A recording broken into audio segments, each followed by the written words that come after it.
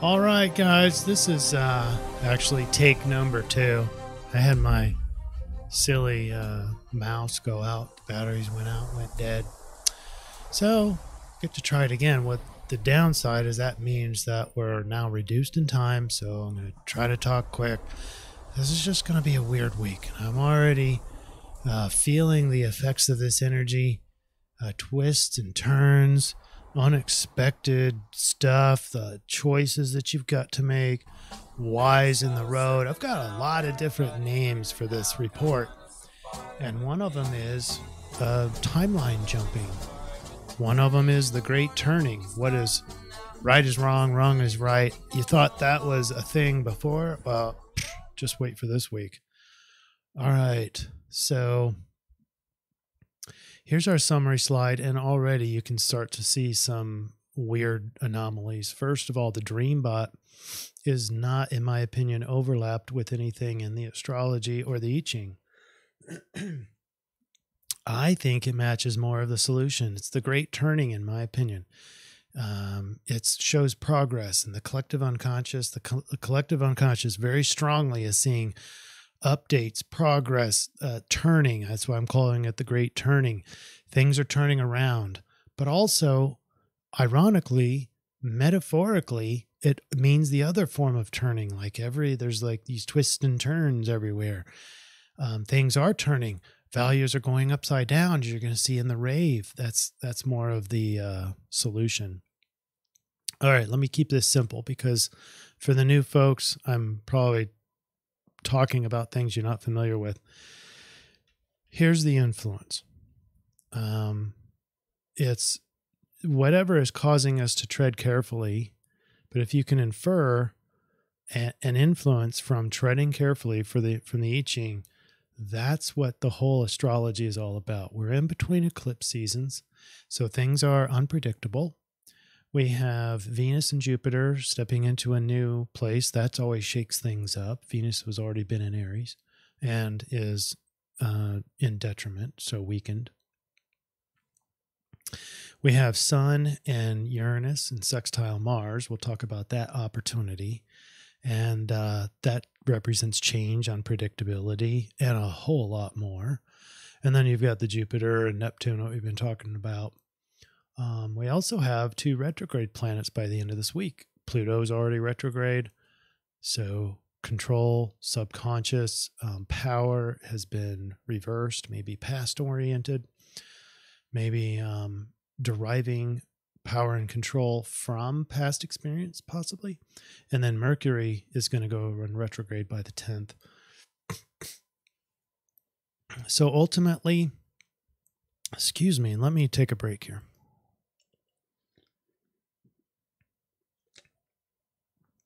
As I look down on the weather radar, big storm inbound. So we've already started seeing the rain happening and a little bit of thunder, but you might start seeing the effects of that, either flashes of light or whatever, but it's coming in.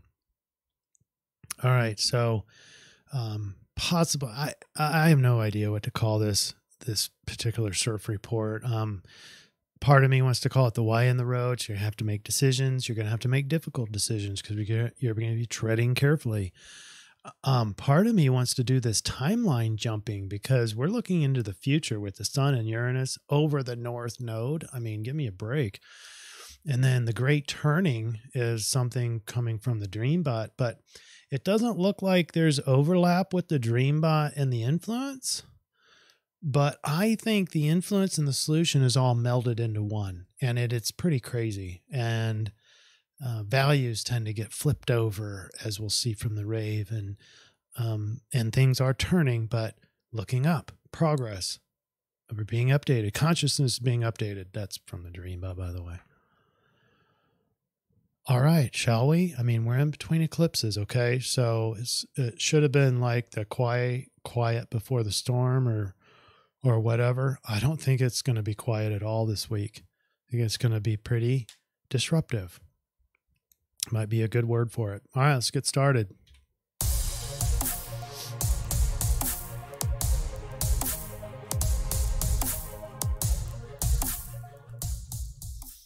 And a shout out to a few folks. First of all, everybody who commented, thank you. And I really do appreciate not just the comment and helping out the algorithm, but the meaning behind it. We're together. We're a tribe and very supportive of each other.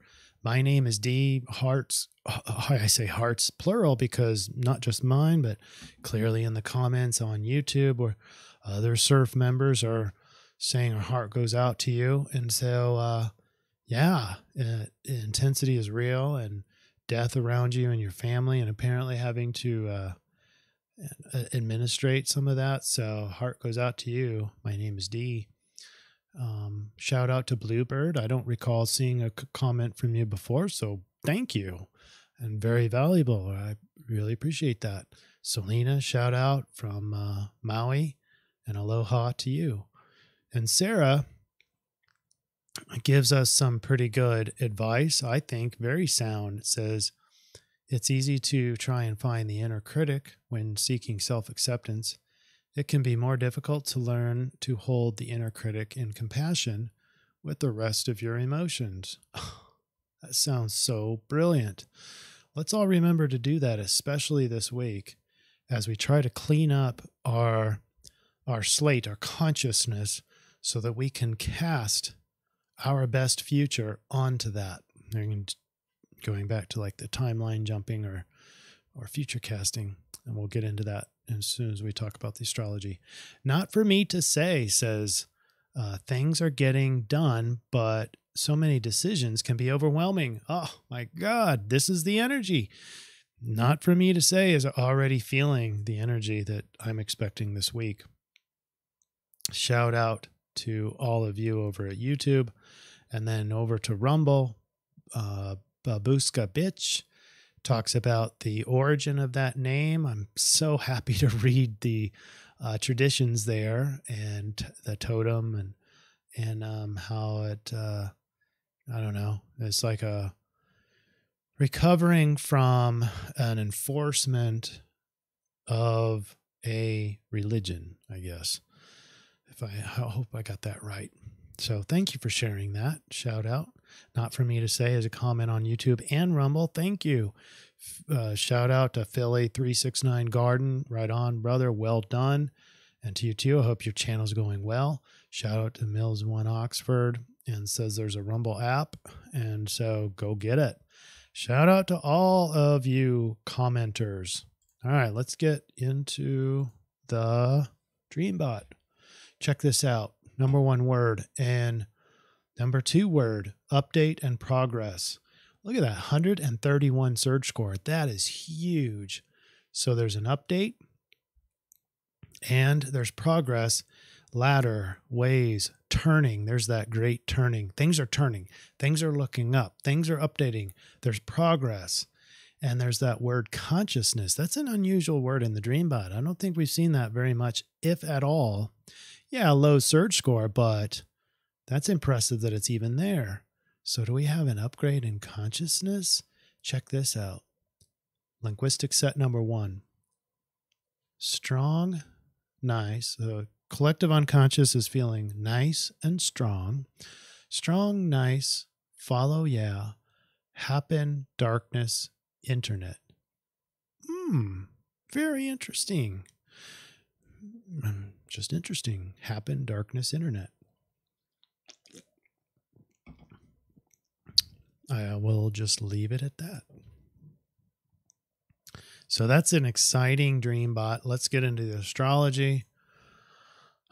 Like I mentioned before, you got Jupiter going into Aries towards the end of this week. We'll discuss that. We got Mercury retrograde starting at the end of the week, going back into Taurus all the way through May, and then going back direct in the next month in June. You got the lunar eclipse coming up on the 15th. That's in Scorpio over the south node. So the past is coming into this.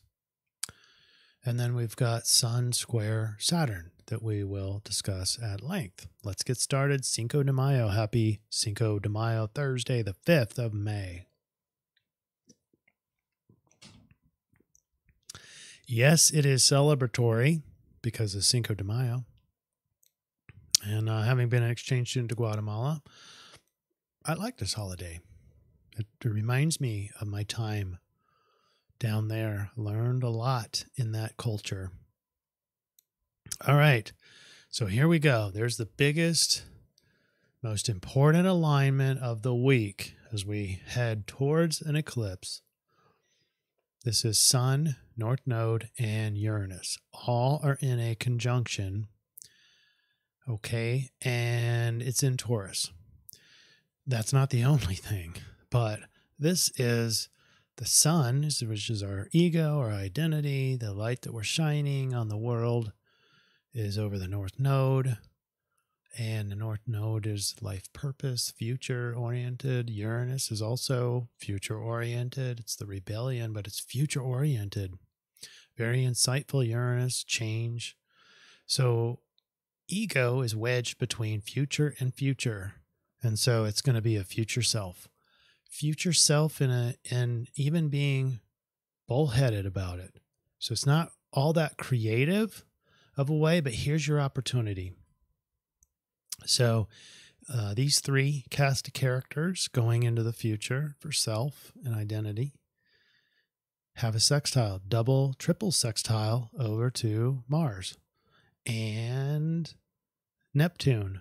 And Mars and Neptune are going to enter into a conjunction, and that's very meaningful.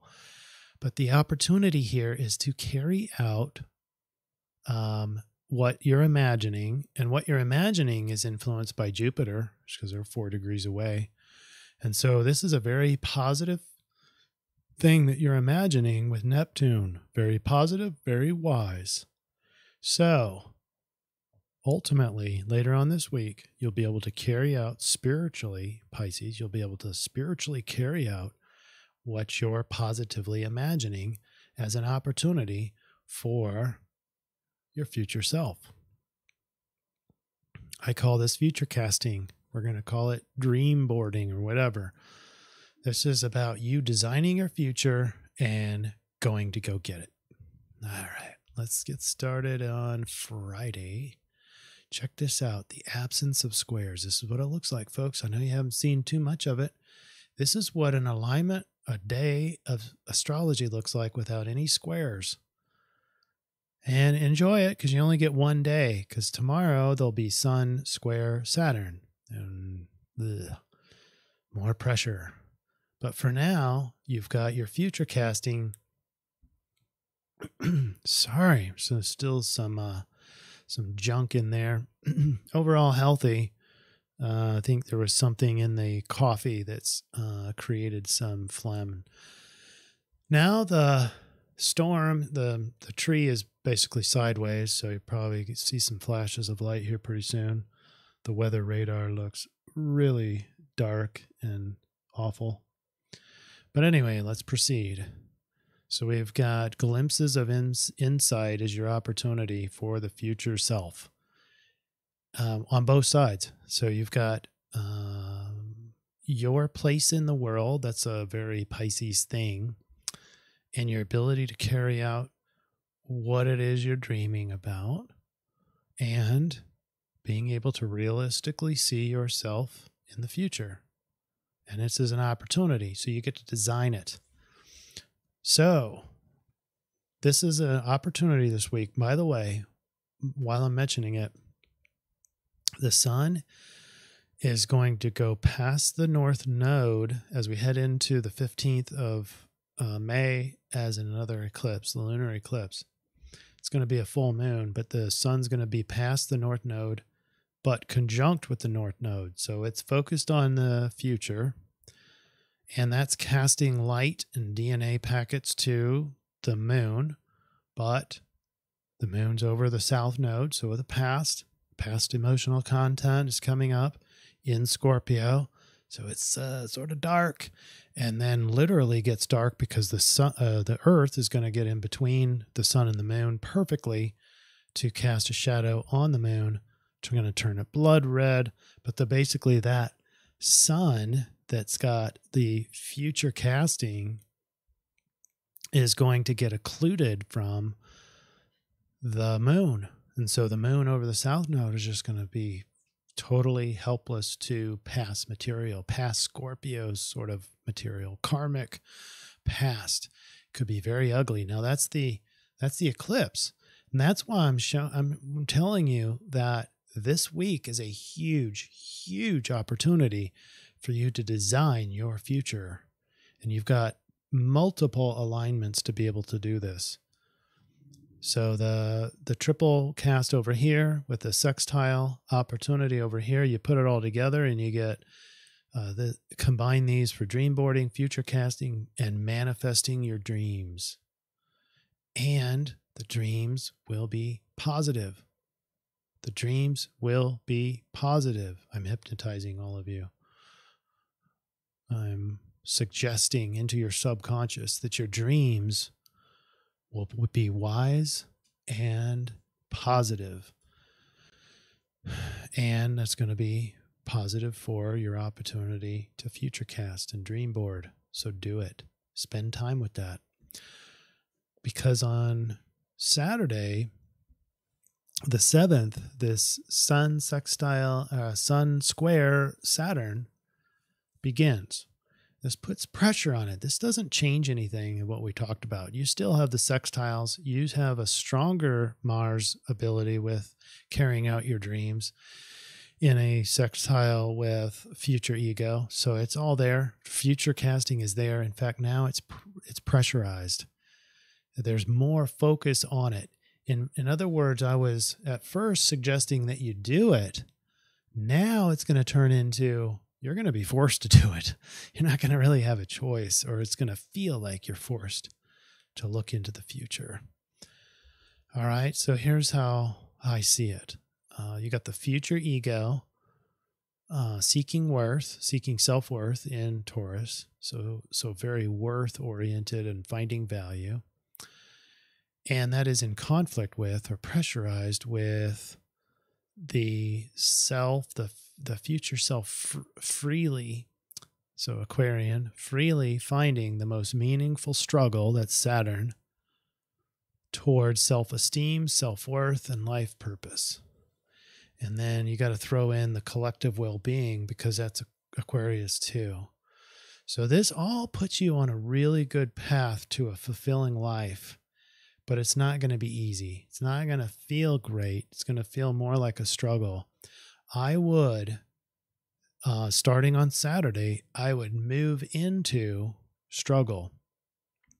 I would purposefully move into struggle, and I would allow that to help you instruct, though I'm pointing to the sextile now, your future self. So help it instruct your future casting. You can go, I don't want this. I don't want this struggle. How do I change it? How do I make it better? How do I see myself on the other side of this struggle? And it's going to be in an Aquarian status quo arrangement. Saturn in Aquarius is grinding down the ego, putting everything into, doesn't feel good, but it's a struggle towards freedom, disclosure, technology, etc. Sunday the 8th,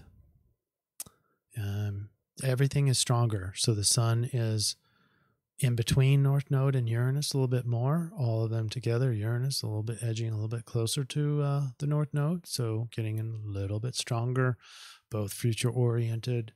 Uranus obviously shaking things up and changing, but you've got a T-square now on Uranus and the sun. So this, like I said before in this week, you could choose to sit in your quiet space and do your future casting in your imagination and seeing you in your best future, carrying out your life purpose, getting self-worth. But now on Sunday, Saturday and Sunday, you're going to be forced with this. Probably. You're going to feel trapped in it. I would just stay there, quiet it down, sort of like the inner critic with Sarah talked about the inner critic. And instead of fighting it, or instead of questioning it, or trying to improve it, how about just sit with it, let it be there, and show compassion towards it because it can instruct you on your future casting. I would not stop future casting just because there's a T-square on it. I would honor that struggle and move into it. Monday the 9th is the second day of a T-square, so the emphasis stays on that. And we also have this hidden sextile that's there all week. We got so many other alignments. Look at the moon. The moon's got 2 squares, 3 inconjuncts, and 1 opposition. That's a lot on the emotions. And the emotions need to be seen. They need to be recognized, according to Leo. But this alignment here is another sextile that's hidden all week because it's the further out planets. The deeper in the subconscious is Pluto, sextile, Jupiter, and Neptune. So all week, the most powerful transformative energy. You have it there.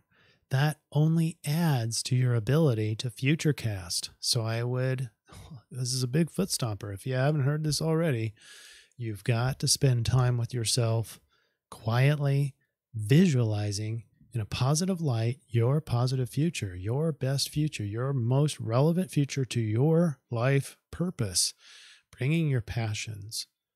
And now watching the post office trying to deliver mail in this storm is interesting. All right. Tuesday, the 30th, we have Sun and Saturn are 4.5 degrees away, so getting a little bit stronger. Everything I mentioned there. Wednesday.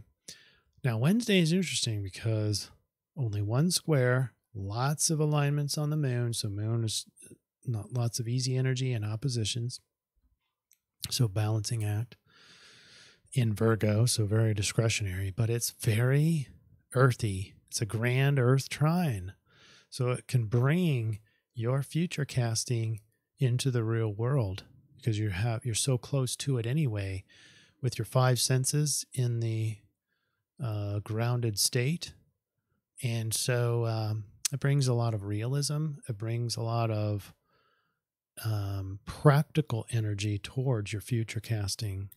So I would sit with yourself, especially on today, and see how real this future casting feels to you. By now, if you've been doing this every day, it's starting to get into the subconscious, and you're programming the subconscious at the same time. So it makes it easier to carry out. All right. Well, I've got to tell you, that storm is really distracting. All right. Influence in the I-Ching. Lots of yang lines except for 1 yin line. All that will get reversed when we get into the solution. But treading carefully, competent people find their way and make progress, even in difficult circumstances. At this time, a relatively humble force or person is having an influence over the stronger one. That felt like the collective unconscious is recognizing it. The great turning, that's what I'm calling it. Tables are turning, but there's also twists and turns. So the turning is not just one way to look at it. It's all the metaphors. So things are turning, but you also have the road ahead of you is turning and twisting, and you've got to make decisions in the whys in the road. And so you got to walk and tread carefully. Line 1, conscientious work is rewarded when one's motives are simple and intentions genuine. I would recommend when you're future casting to include this. Make your intentions genuine. I would not make them because you have to, or because mom said so, or your religion says this. Make it very personal, but make it very authentic and real. Simplicity in action will leave you free of obligation. Line 4, the most important thing is to take action when conditions are favorable. So timing is going to be very important this week. Resolute conduct in the face of danger and a clear-eyed assessment of the situation are the only means of successful resolution. So resolve. Be willing to face danger or discontent or anxiety or your inner critic. Turn into. And line 6, by assessing the results of your past efforts, you can know what to expect going forward. This, in my opinion, is all focused on the coming eclipse. It's a foreshadowing. Look at that. Make all the changes, and we get all yin lines and one yang. Organized discipline. We've been through this before recently. It's about being in the right team. The right team means that we have values that are similar and harmonious. Okay. And if you don't have a leader, be the leader. If you feel called to do so, create solidarity is essential for success. All right. Now we put in a calculator. We want the ego, the Futurecasting ego on that T-square. And it's hexagram 23. And Aries solution, Sidereal Aries. Here's where my mouse went out. Here, last version. All right, we're splitting apart. And so amorality. Sound familiar? The awareness and understanding which leads to the acceptance of diversity. But proselytizing, this is where you try to convert other people into your belief system. The attempt to undermine one set of values for another. The sage who in the extreme can defend evil as part of the greater good. That's the extreme of this undermining one set of values for another. This is part of the great turning. Don't you see this? It says the powerful expression of an insight which will undermine established values. It's the turning of values. The tables are turning, the great turning. There's twists and turns. What is good is bad. What's right is wrong. The missionary whose very light will bring darkness. Whew. Oh, imagine that. This happens so many times throughout the ages, hasn't it? The powerful expression of an insight which will produce negative effects. Wow. Interesting. So let's get into our solution slide. And this is just one. Oh, let me get that in so you can see it better. So I put the Y in the road, and I think you're going to have lots of different branches this week as your road of life twists and turns, a lot of surprises, and a lot of forcing you to make decisions. A lot of time your decisions are between two unacceptable outcomes, or maybe more than two. But like a catch-22 situation or rock in a hard place and you have to choose. I think you're going to see a lot of that. So Y in the road is just one small facet of this week's energy. We're in between eclipses. The energies explode into oddity. Oxymorons, challenges, and weird opportunities arise in the tropical astrology. Meanwhile, the I-Ching warns of energies that require treading carefully. So that's part of treading carefully, is making the right choices, right? But it's only one small aspect of it. And don't forget that timeline jumping. I think, we're getting there. Wait, hold on. This is the solution now. I-Ching 7 was the organized discipline where we go one, we go all. Remember that? Help create solidarity, be the strong leadership if you're called to do so. The rave talks about proselytizing, the attempt to undermine one set of values for another. We'll talk about that. Sidereal Aries, direct, transparent. This is our second week of Aries solution. Watch out for impulsiveness, but be strong, be confident. So here we go with the overall triangulation. This week, our future-oriented ego is caught in change, Uranus, and transformation, Pluto, making it a tricky... Oh, I forgot to mention the sun is making a trine to Pluto. So easy energy, easy to transform. Oh, it all leads to future casting for your ego and your identity. making it a tricky week energetically. Why? Because Uranus shakes things up and Pluto transforms and annihilates and death and rebirth and all that stuff. So it may not feel all that great, might feel very unpredictable, and that's what we've got going on. And now in the solution triangulation, signs of increased polarity arise as we are encouraged to foster solidarity, while the rave signals that value sets might become inverted. Ends might justify non-acceptable means this week. We're already starting to see that right now as people are people who used to be in charge or are in charge seem like they're going to much more severe ends in order to make their outcomes. They're trying to reach their goals. So you're going to see this not just in yourself, but look for people who ends might justify their means instead of the means justifying the ends. Assess more the outcomes and less about the approach to determine right action, but keep in mind the laws of karma. In other words, you too are going to be faced with catch-22s, decision matrices, incompatible evidence, contradictions, and whatnot.